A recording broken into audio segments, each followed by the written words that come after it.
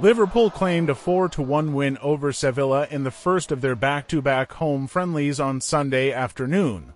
A fabulous Diogo Jota volley gave the Reds a breakthrough with half an hour played at Anfield before Luis Diaz netted twice in quick succession before the interval. Peque Fernandez got one back for the Spaniards, but substitute Trey Nyoni immediately restored a 3-goal lead with a behind-closed-doors contest against another La Liga side, Las Palmas, following.